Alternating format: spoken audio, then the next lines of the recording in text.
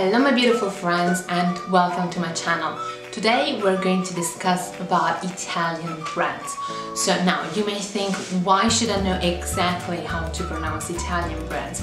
But let's think about it for a moment.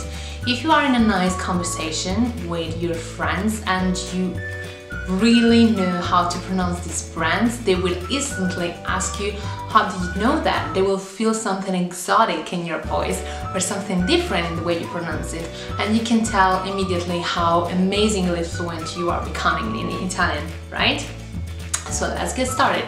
So we all know that the most famous brands are car brands or clothing brands, so it's fashion and cars, but you know, you can always have a conversation about those things, so you better know it. So let's start with clothing, so with fashion area. So we have Dolce e Gabbana, and they're actually two surnames because the name of the two founders are Domenico Dolce and Stefano Gabbana, so their last names are Dolce e Gabbana. We have Versace.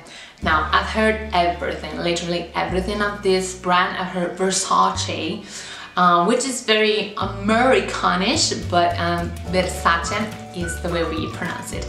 We have Gucci, Fendi, Missoni, Moschino, which is it's clothing brand, but I think they also make perfumes. So Moschino, and remember C and H, it's always K. Moschino. We have Giorgio Armani, so clothing and then again perfumes. Then we have concerning cars, Audi, Fiat 500, and then we have of course Vespa. But the Vespa is the actual object, but the brand is Piaggio.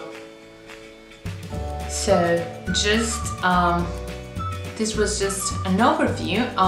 These are the main ones that we have in Italy, so feel free to add anything else because I'm sure I will instantly remember some others as soon as I finish this video.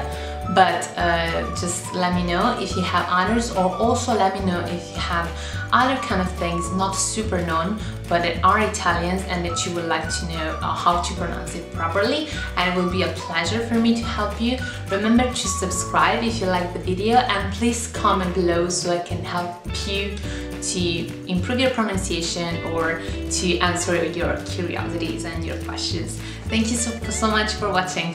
Bye!